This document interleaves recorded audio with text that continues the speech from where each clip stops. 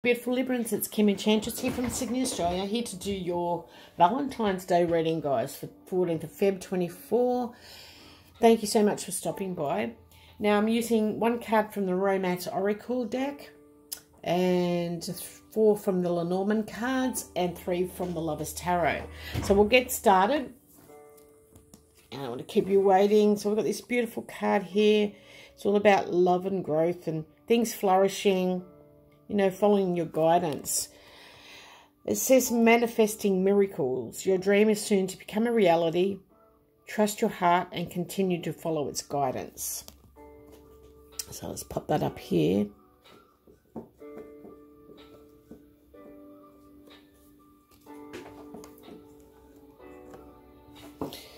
Okay, so I've chosen the Lenormand Heart as a significator card to give off the energy for Valentine's Day. It is about love and passion. It is about putting 110% into a relationship.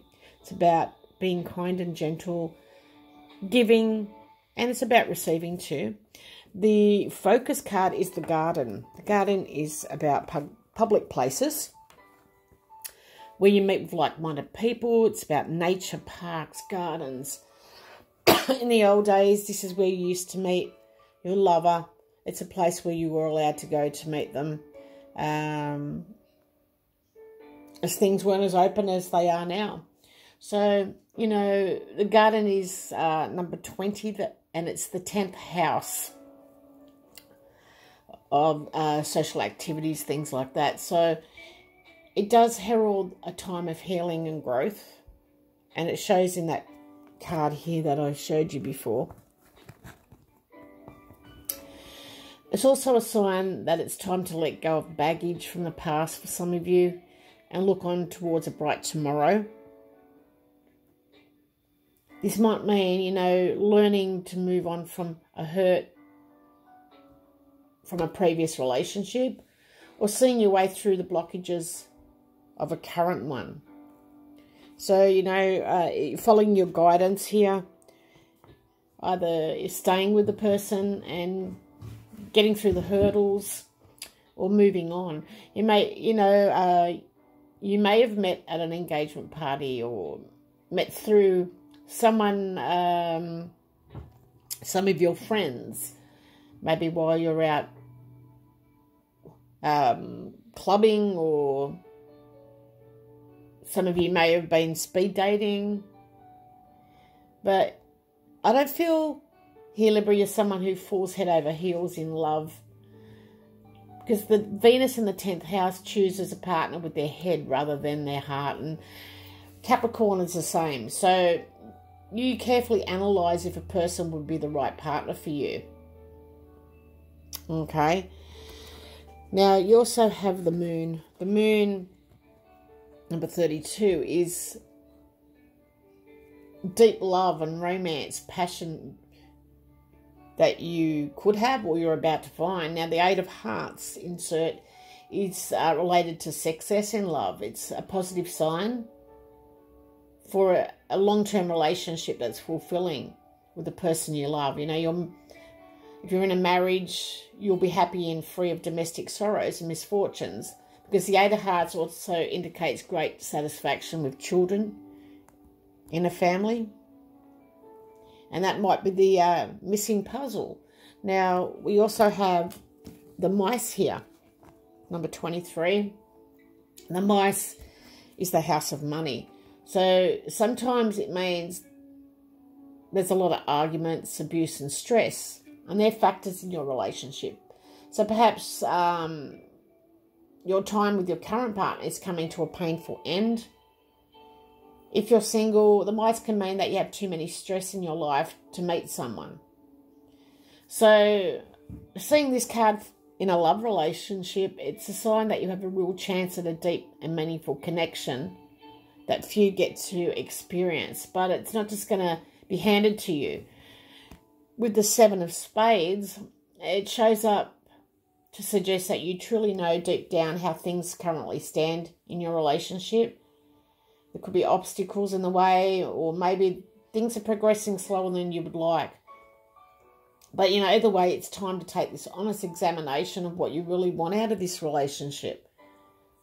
You might be quick to jump to an answer on this, but it's got to feel right. Now, does it make you, or does it match up to your intuitive gut feeling? You know, only when it feels right and good and it's completely in line with your higher self should you move forward. Now, we have from the Lover's Tarot, we have Temperance in reverse. And Temperance is your partner. It's ruled by Sagittarius. So it could be a Sagittarius person. I do have Cancer in here as well. Now, when it comes in reverse, it indicates conflicts and clashes because of an imbalance in the relationship. You know, this may be a result of one of you feeling like you care more than the other does. You know, and it's about respect that you show your partner, and it's not reciprocated. So one of them's not showing that. You know, your partner may be locked into some sort of kind of relationship pattern where they exclude others. This is where, you know, your friends and family don't agree to the relationship. Now, this person or your partner may feel a need to battle for your attention and commitment. So they're pushing family and friends away. You may want to make changes, but the partner doesn't agree. Okay, this partner's filled with emotional, nervous tension, and it's affecting behaviour within your relationship because they're fearful of losing you. But their behaviour is driving you away. For some of you, not all of you. Now, this could be temporary because Temperance is all about continuous change. Now, your relationship, we've got the Fool in the upright position. Uranus is the ruling planet. So here you are taking a leap of faith for some of you. The Fool is indicating the beginning of a new romantic adventure or, you know, a fresh chapter in your existing one. Now, since the Fool card is getting ready for a romantic experience that's different from anything you've been through in the past, okay? Your relationship is unconventional, totally out of the norm. It's, you know, if you're coupled here, Libra, it may have evolved in an unusual way, or perhaps you met under strange circumstances. But, you know, it's also depicted with travel. So you could have met on a journey that you were on in a foreign land. And your best times together are spent away from the daily grind because this union is unlikely to be a domestic one. And as I said before, friends and family criticised this relationship. They didn't feel it filled their expectations. Now, sometimes a relationship is made up of two people working away and meeting up on weekends.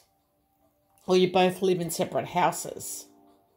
So this person is taking the leap. They're taking what they love, a small amount of money with the fish there, leaving their castle behind and just taking what they need to go on this journey. Now, if you have a future with your coupled partner or this new partner that's coming in, because the sun is here and the sun is number 19. So it means it could have been love at first sight for you, for singles, or there's a happy and passionate relationship coming, definitely. But it also means reconciliation, harmony, and possibly a pregnancy. Because it's telling me that joy and energy are lying ahead in your relationship. A child may be on the way. If you have children already, this is a positive sign, a positive influence for them at this time. You're going to spend a lot of time with close friends and family. Your social life is particularly going to be warm and pleasurable around this time. Financially, you are expanding as well. So the sun in the love reading doesn't really need much explanation because it's pretty straightforward. It does predict a positive outcome for your relationship. You know, for the foreseeable future, your relationship is going to be a stable one. Now, I do see emotional stress here. And, you know, maybe the couples need to spend some time away, because I do see that you have a lot to look forward to. You know, trust your heart and continue following your guidance. For singles, you are manifesting a miracle love, and your dream is soon to become reality. And you're possibly going to meet out in nature or with a group of like-minded people. Now, Libra, the lessons and rewards here around the themes of finding harmony, finding balance, and learning to adjust in a personal relationship. Now, you've got to separate your identity from the opinions of others. Don't listen to what others says. It's not their love life. It's yours. You're old enough to know and to learn and grow. So learning to hold on to strong opinions and balancing the pleasures of life in love relationships. So that's all I've got for you, my lovelies. My lucky last reading for Valentine's Day, and sending lots of blessings and love your way. Bye for now.